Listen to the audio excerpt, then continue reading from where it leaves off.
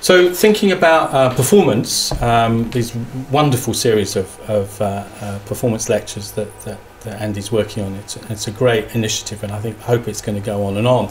Every time I've come to a performance previously by lecture, I've kind of rethought what I was going to do and thought about the idea of performance. But I had to sort of settle down a bit on that.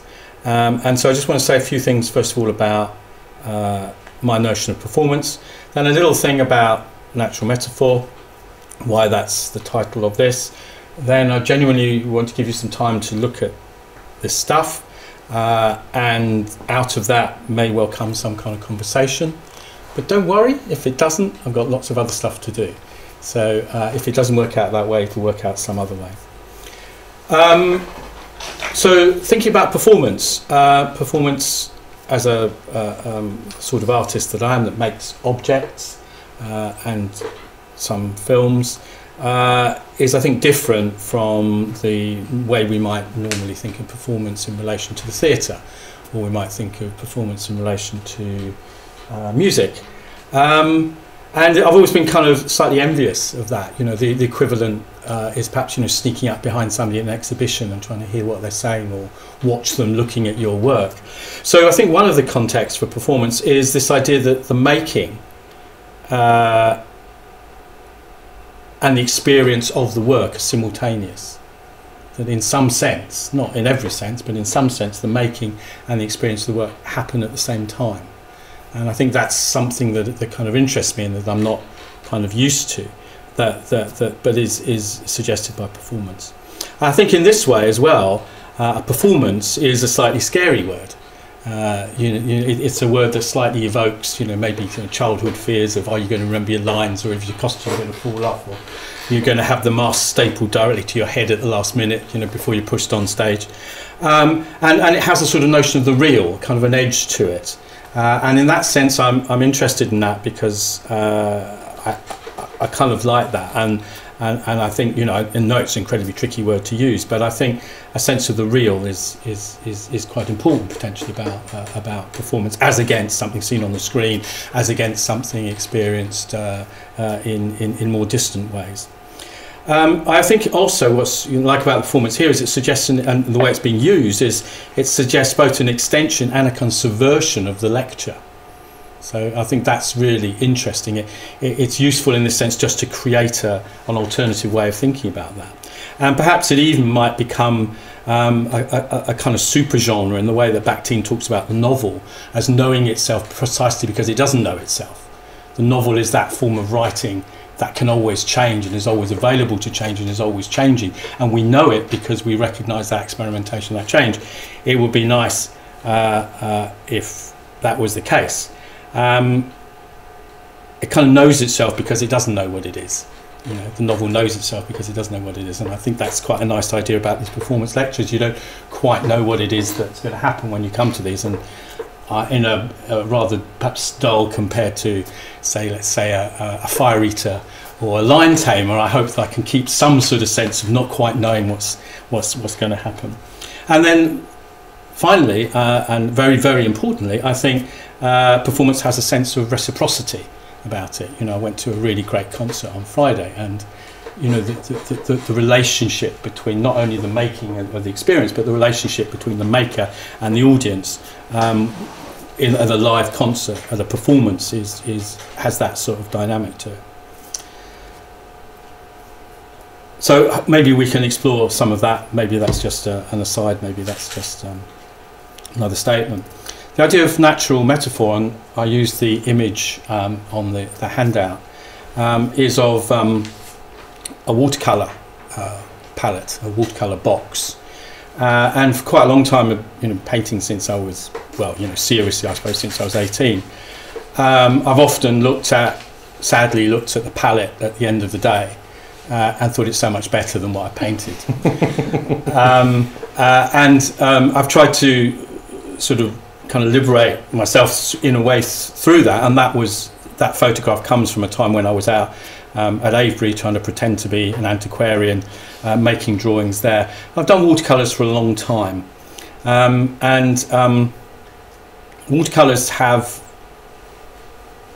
share with the idea of painting and to some extent with mark making in general, this idea that they are kind of pigment and a medium, yes, in water and then crushed up colour, or if you like, sort of water and mud. And what's not here is a whole range of paintings I started doing with mud.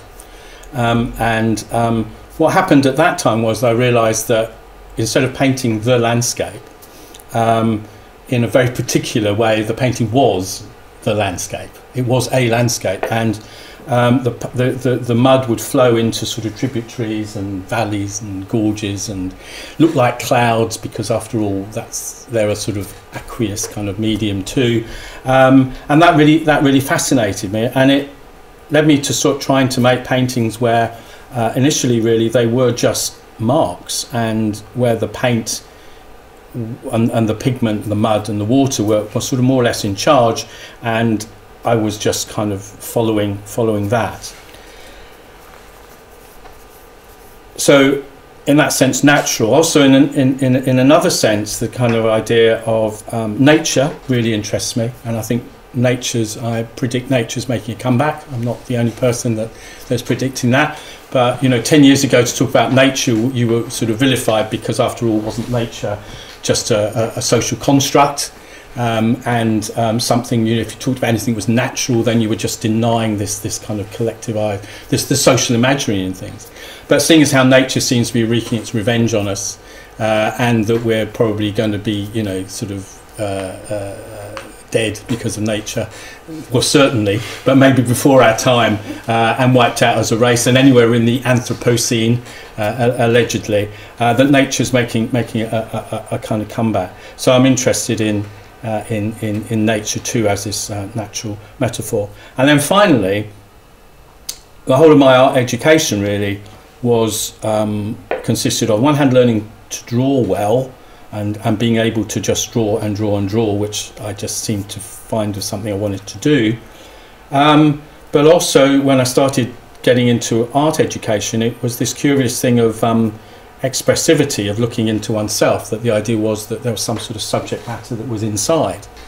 And that was of an ongoing disaster for me, because I was fairly convinced, although not able to articulate it at the time, that the horror was that I didn't have anything inside. I didn't have any of this internal stuff that needed to be expressed, that seemed to be what you needed to be. I wanted to be an artist, but I didn't have this basic material of expressivity and interiority to work with. But I finally liberated myself now from that, because I think that I'm much more interested in, as it were, not pointing this way, but pointing that way. And so a lot of my work is, I hope, just pointing at something, and using what I make to point at something, which is really nothing to do with me in that expressive way, but everything to do with me as a human being, everything to do even arguably with us as a human being. So that's the natural. I mean, I could talk much more of all these sort of themes that I could lock the door and talk you to death. But so what I thought we could do now is just have a chance to look around, and I thought it'd be quite interesting. You might not want to do this, but it might be nice if you did, and I'd quite like you to do it. If you sort of, when going around something, you notice something particular, something just sort of notices it, and you kind of possess it a little bit. And I mean, even that might mean you might want to pick it up and hold it, and then we might use that as a basis for a conversation. The only thing don't pick up is this beautiful microscope, but please do look down it. It's well worth that. So over here we've got a kind of little branch of work which is to do with the romantics and the romantic notion of nature gone badly awry, as it were, and Caspar David Friedrich, this sort of paternalistic wanderer figure, the pilgrim in a landscape, and just reworking that. Over here on the black piano, like Jules Holland, is Nosferatu section. So I've been thinking about the microscopic, which is that table in the middle here, to do with the microscopic in a way, in relation to the film Nosferatu, which has a very particular referencing scene of the microscopic. Maybe I could just say there's a brilliant bit of the Venus flytrap closing. A scientist is looking at it quite early on in the film, and there's a polyp which is attacked by another creature. And this is like microscopic in 1920, huge on the screen. What the impact of that's really, you have to really use our imagination to think what they're being. And it describes the thing as being translucent, a parasite, you know. And then, of course, the Venus flytrap closes like that. And everybody knows, of course, the scene in Nosferatu where the hand reaches across the woman with the spidery fingers, like long, sharp fingers, and clutches at the heart of this, very much like a Venus flytrap. And I think there's a tremendous analogy of the microscopic. I could talk more about it, but one of the contexts for that is made in 1920. The Spanish influenza, which killed millions, was a very real thing. The notion of the masses and how to control the masses, etc., etc. So Nosferatu, Piano. There's here where I might do some painting, or you might do some painting. There's a bit of a film going on here. There's some books and other images and some sculptures here. Please do look at the books, they're very beautiful. There's a whole pile of extra work here, and some stuff here, and some more stuff there. So I think just what's going to happen, Nick is going to go walk about with the camera, so if you feel you want to say something, or maybe just want to point at something, that could be nice, then do that. So we'll do that for about 5-10 minutes and then see where we get to. Can you tell us what the film is of? Right? Yeah, the film is made with the help of that superb filmmaker, Ben Rowley. And it's, I gave Ben about 20 drawings, none of which are here, but we're just exploring this idea of kind of travelling in and losing the scale in that. There's always something behind. So it gives me the chance to talk about Ruskin. And Ruskin is just a genius writer. And one of the things I loved is he talked about, he says, we don't see the visible. What we're always seeing is the edge of the invisible. He felt that it was a spiritual process scene, very associated with vision and very associated with insight and the magical, well, the religious in his case. But his example was a handkerchief on a hill.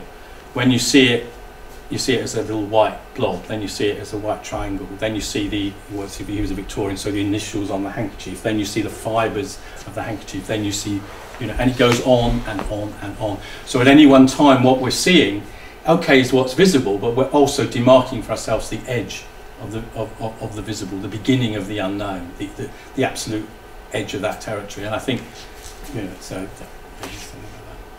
anyway, okay, so please do have a look around and see if there's anything that talks to you or shouts at you or wants to jump into your pocket or run away with you or whatever.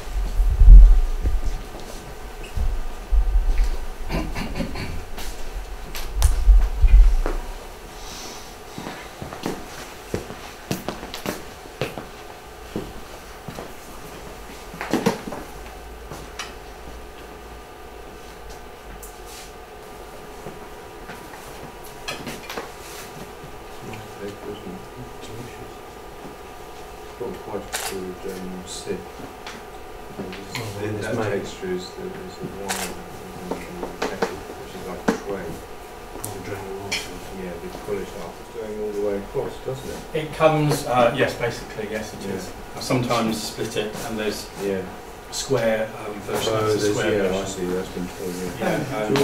Where's it from? Believe it or not, it's so weird. It is an absolutely terrible art shop that we replaced. Could you check the name at the top of the town? Well, forget Chromos. Chromos is gone, but at the top of the town. Artworks. Yes, and it's just like, and it's still there. But do you know where it's made? It's Indian. Oh, it's Indian. Because it's actually, that's a bit finer. sometimes it's gossamer thin, which is really great. Yeah, so you actually. So you get this sort of strange, you get these huge varieties of stuff. Yeah, it's really nice. But I don't know if actually but you see how it's so beautiful on this paper too. Yeah, well, that's it does have different qualities. Manufacturing paper. Yeah. Upside down, isn't it? Well, what do you mean? Why not? Because there are references there. Hold on. So we're thinking about I like this wandering around. Yes, me too. do more than that, camouflage and No, I haven't. and that there's a free Don't steal it then. finding a pattern and then using it. I think that's what the Rorschach is about. And I think there's a sort of primal fear of certain kinds of things. When you see something, you know what it is, you want to know what it is. And what's strong in it? Suggest that something might progress. Even seems to be a stronger imperative. And needs some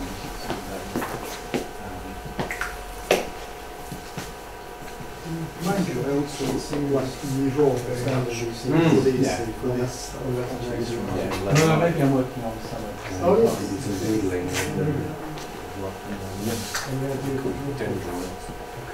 think it's a city. It's not a kind of place where it's quite careful and keeps it itself. It seems to have to blend all together. It's actually, I mean, the best way to describe it now is it's a kind of an ecology, like one side of the way, and I want everything to work out somehow. So sometimes things just work, which is great, but if they don't work, then they hang around until they do work, and then they do whatever. So I've got a big box with all sorts of catalysts, another pile of paintings that have worked there, and then there's stuff called later. So it's you just sort of go on. And it's a nice little format. It's a bit like filmmaking too, because they're framed and you know they start to line up, and it matters what order they're in. You know, so I'm hoping to exhibit them. It's Japanese. If you're to do a towel, We can understand it, but sometimes it's only glue. Sometimes you get it wrong. the phrases even the same word. And then put it on the wall. So Oh, I can really? just Yeah. cover it. You mean the They same use ideogram With, has a totally because there are Not hundreds. totally different meaning, it means different things. Because sometimes the phrase is That's different. very confusing, eh? Not for us, No. because for them also not. Do you want to open it?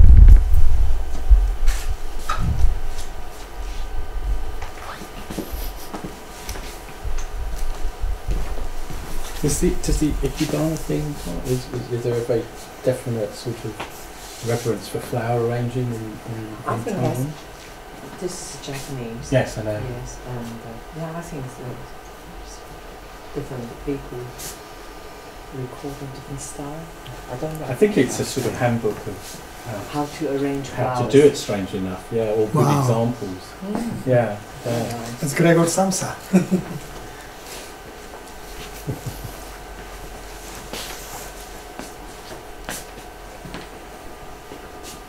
He's got his mother's eyes. I got a few of them in my Millions hair, the I'm same. afraid.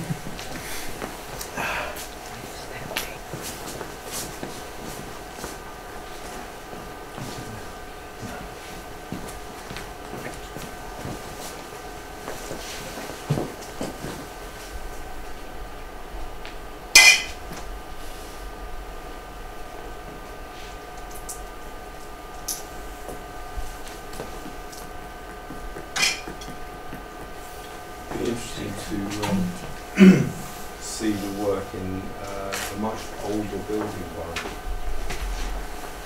Oh yeah. Yes. You know, it's got a sense of the antennas. I don't know if it's the paper or the marks or something. I do. Yes, I do.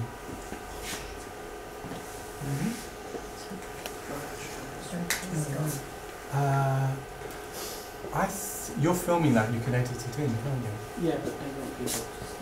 Yes. Yes. Okay. Right, yes, that's good. If you can do that. Yeah. Thanks.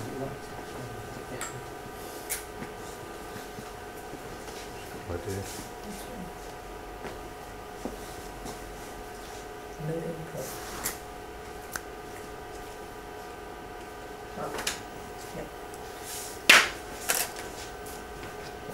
Wow.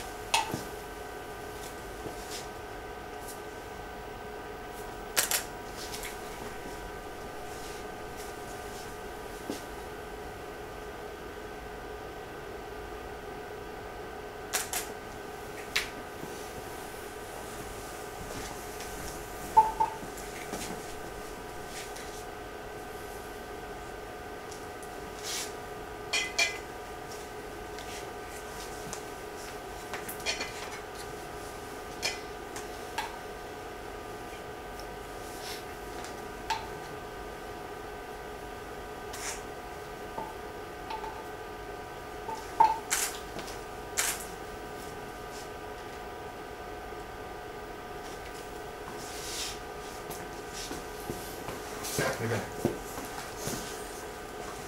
You can't go wrong. It's not possible. Just don't spray everything. It's Andy talking. That would be wrong. You see, I'm completely. Can you help me out, Tim? I really am. Well, I really am frozen and stuck. sorry. Well, that What a mess. That was a good. Sorry, go on. That was a good. It's that actually, that one was of the a- interesting is, I mean, Jackson Pollock was a dripper. I'm not a dripper. I'm a Jack the Dripper. I'm a painter. So it's actually a brush mark. So I mean, it's just about how you touch, just exactly. how you touch the paper. So and Yeah. and 25 years of that. so I think you've done really well there. so just Gordon. touch it. Just touch. See what touch happens. I can't believe you froze. That's absolutely fascinating stuff. Certainly not you against them. Sorry. No, go on. I'll wipe it off. Has he got size on it? Worm. That is the size paper. Because it's sitting on the surface of the ink, isn't it? It does most, yeah, it does beautifully actually. And it's quite a hard paper, isn't it? It's a Fabriano.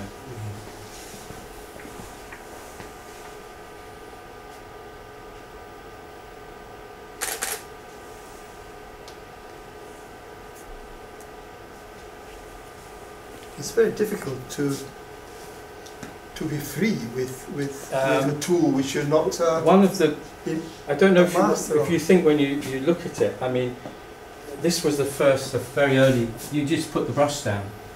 And what I think one of the extraordinary things is that there's only a certain repertoire of what you can do with the brush, which I guess is a certain repertoire of what you can do with gravity, what you can do with gesture, what you can do Exactly. with water. And it seems to imitate natural forms. I mean, maybe that's just a given and it's a ridiculously obvious thing to say. But for me, there's something much more profound about that. You're making this sort of these sort of animalcules, these foraminifera, these little sort of primal forms that seem to come out of it. And also, because you're losing, again, when you make a deliberate brush mark, or the tradition of making brush marks is that they're representational. So they refer, and they refer at the level, the optical level of seeing them as a mark. So these refer beyond themselves as marks because you can go into them and they repeat themselves. They have other forms within them that are that are echoes of the bigger forms and that go beyond that. So as with that film, by going up to these drawings and zooming into them, you actually have forms which then seem to replicate. But I saw you make them, and yet now they look to me as very intricately and delicately drawn insects. Absolutely.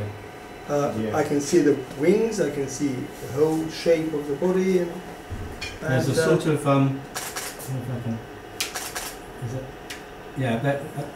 there's a sort of spinal mark. yes, There's with a big brush you can actually create a sort of bouquet. There's a kind of bouquet of these flowers that that in one brushstroke. I mean, a lot of the early mud ones are one brushstroke. That was a kind of rule I had to make this image in one. If you then replicated it, and I've all thought about doing it, but I don't know what the point is in a way, of then repainting it deliberately as though you're copying it. It would, be phenomenally difficult yes, and ludicrous activity yes. In a way. And I mean, and I think that's where the natural metaphor comes in because when I started thinking about that, it seemed to me that this was something to do with simple forms and something to do with the kind of life and the organic. And reading around that has really fed into the work because it seems to me that the Darwinian thing is such a profound metaphor in our culture. Ideas that competition, taxonomies which look like class, market forces are actually natural. Survival. And it's, I think it's a complete and utter con. When you look at it, and you know, Erasmus Darwin, who was not just Charles Darwin's father, but his his grandfather, yes, had this notion that life came from simple forms. Lamarck, a much more interesting set of ideas about how evolution works, where he doesn't believe in species, for example. He just believes in natural forms proliferating, and when things get complicated, then they're vulnerable and they die. They're not like the sort of icing on the cake in the Darwinian sense, or a definition of some natural male leadership. They're actually over-specialised, and they're doomed to die, so that the next sort of proletarian mass of ordinary forms kind of come through. So he didn't believe in species, and he also, Lamarck said, he's vilified for having said that giraffes got long necks because they wanted long necks. But in actual fact, he sees it as a kind of dynamic life force, kind of monism running through all things that leads things on. But he's absolutely clear at saying, at the point the culture happens, then we have agency, and then you forget this. And Darwin is absolutely trying to say, at the point you have agency, forget it, because you're still driven by what I want to put in there as this kind of, you know, market-led patriarchy and taxonomies of class and sophistication.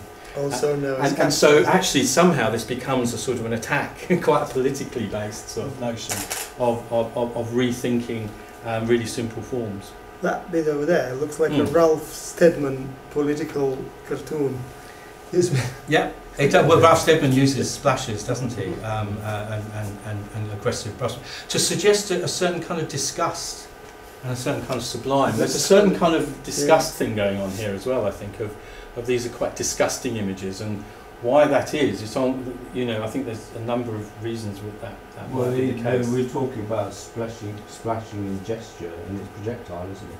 As if it's something that's been spat out. I think that's part of it. But I also think some of the forms are kind of viral and nasty. Yeah. They look like cockroaches, which most people are not very easy to deal with cockroaches. Or they look like a virus, and we've learned to hate viruses. Although I notice now that viruses are coming to our aid, aren't they, as cancer eaters? Yes. Which is really interesting. So somehow the whole kind of notion of and actually, whilst I'm saying that, and just to show how bonkers one gets with one's own private thoughts, that this there are people writing now who are saying that if this Lamarckian thing is this sort of drive to which another guy has, well, it's quite close to monism, which is this idea about a driving life force. And is that Spinoza? No. It isn't far, I think, from Spinoza, but it's actually, I try to put it, it's saying that the process by which viruses are now becoming immune to penicillin, yes, is the same process that Fleming was involved with when he used penicillin to attack viruses. It's a kind of dynamic towards self-preservation. Do you see what I'm saying? It's the same process, absolutely the same process. And there's a lot of people writing now about the Anthropocene, strangely enough, because I think artists have known that actually we're beyond the human now, back into some kind of post-human thing. So the Anthropocene is a little bit old-fashioned in that. But they're talking about things like the swarm. The idea of the swarm. Now, the idea of the swarm is that if you take, say, a sponge, which most of us know to be an organism we can think of, that biologically speaking, they're not single organisms. They're colonies. They're communities.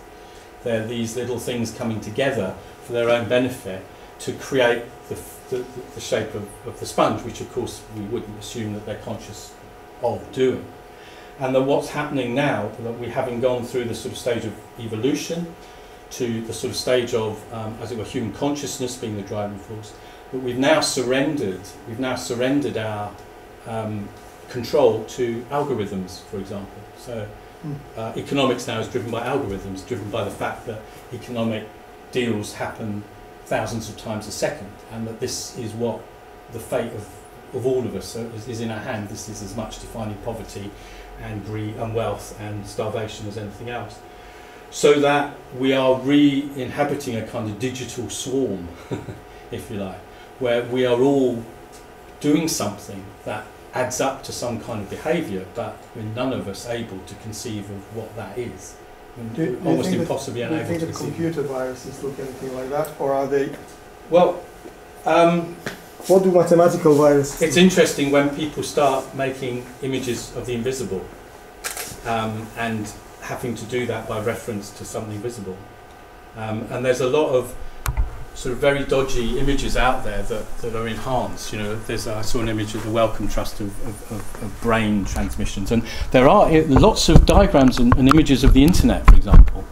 And if you look at the internet, they're very rhizomic, very much like the sort of thing that Haeckel was talking about in the 1890s and discovering under the microscope. But there is a correspondence between how you can actually write a virus in code, that is a computer virus, and how you can define a virus in a codified form. There's a correspondence in the quantity of information you need for both of them.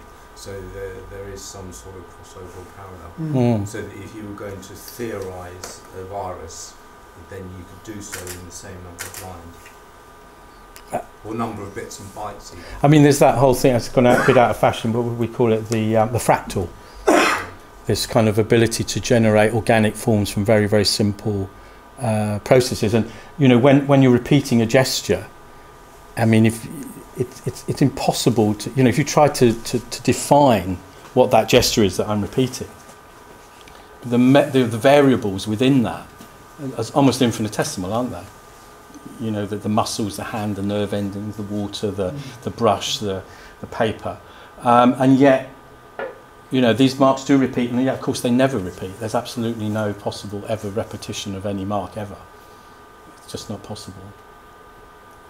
Well, with digital information, it's supposed to be lossless, isn't it? I think it's a bit of a fallacy, but you can reproduce it as a mirror, an absolute mirror. So it has that distinction from what you might call more natural, which is always going to have infinite variation. You see, when the matrix is digital, then it can be reproduced. It's always like a mirror. Always like itself. Yeah, an exact copy rather than a I think that's really interesting. Copy. It is. I mean, we have when I'm doing these paintings, you know, there's a absolutely kind of mesmerising thing of wanting to just repeat. And I've done that, you know. These big paintings are just repeat. But you know, I grew up in a culture, I suppose, where I think repetition was almost synonymous with mass production somehow. But you know, when you think of people chanting the Quran, for example, or you think of the way that repetition works in other cultures, it's completely, it's something else is happening there, I think. And so I think the notion of repetition is something that, well, you know, there's Deleuze, I guess, but you know, there's something there which I don't get, which I'm able to start getting by this process of painting. Yeah, is a reiteration the same as repetition? I think there's some sort of difference, isn't or recognising, or you know, re-something, rehabiting, reinventing, re-experiencing, and you know, even if that mark was the same, it wouldn't be the same because it's now a mark that was the same, whereas the mark that before wasn't the mark that was the same. If that's not 5 minutes too for this bit of the ridiculous. session, Brian. Okay. There's one thing which these marks have in common with the little nymph or whatever it is there, that it's a unit of energy. So that you've been talking about this sort of correspondence between, and Goran mentioned Spinoza and the notion of the Spinozan idea that there's a singular substance in infinite variation. Yes.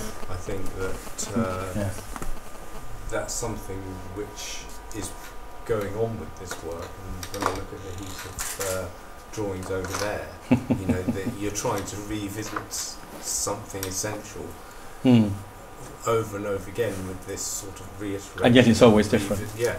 Yet it's always Brian, different. can I ask you, what's the dynamics between that object and the microbiology of the rest, as it were. I mean this one here. Oh, this one. Yeah, yeah. Well, one of the things that I am very interested in is if you stop making things and you're interested in what is already there, then one of the ways that what is already there changes is by what you put next to it and the context you see it in. And what I hope is the case with this as a sculpture, if you like, is that you don't see it. Well, none of you guys can see it now in isolation from these, I would guess. And given the context of that, then this thing emerging from a piece of wood, the spiral form, the repetition of the shape, is something which creates it becomes a real metaphor. You know, that I think that could stand, that object could stand as a real metaphor. It's real. It's not deliberately constructed in that sense, absolutely as an object, although bits of it have been, and yet it has a metaphoric resonance. It's that idea that a lot of people have about the abstract, really, that you can't stop it from meaning. And I think that by going back to trying not to be in charge of mark making, almost trying to just let it happen, that was very liberating for me, because the meaning didn't go away. It remade itself, and opened up all sorts of other ways of working. So do you think in the work there's kind of oscillation between those two things then? Almost like the oscillation between representation and abstraction? Yes, they do. Okay. And I think there's it's why it's interesting to bring these things into relationship with other kinds of images. So to bring them into relationship with a photograph, to bring them into relationship with a representational drawing. So, you know, these are sort of to bring them into relationship with text is something that begins to. I mean, text is a kind of ghost. It's like a force field, isn't it? Where you're taking it away from the material a little bit by the context. I mean, and moving it towards metaphor. It's the context which is helping it gravitate towards one end or the other. It is. I mean, there's one painting over here which I don't know if, which is I just was working on the other day, and you see that. Do you see that that's the mountain is upside down? Yeah. But it also fits into the context there. So I think there's a little catch in seeing something as a mark and something as a representation, which is so much of beautiful Chinese and Oriental art is based on that simultaneity of the mark and the representation, which is not in Western art in the same way. Similarly, you know, as a word and a picture, which is not in Western art in the same way. But that sort of ambivalence, and where you looking for pattern, I'm interested in, you know, the sort of Rorschach sort of thing, and where pattern breaks down, and where recognition breaks down, and where recognition just arrives. These are really interesting visual places that hopefully, ideally, might, so that the result of the painting might be for us to think about our own ability to what's happening when we're looking, and what's happening when we're making sense of images. And yeah, I was going to ask you, my next question was, what's the kind of payoff? So you can observe that thing, and obviously you've exploited it in your own work. But I guess it's, you know, what's it the avenue to, or where does it get you that may be pure representation or pure abstraction, if there's such a thing, or just exploiting materiality, you know, would get you? It's research.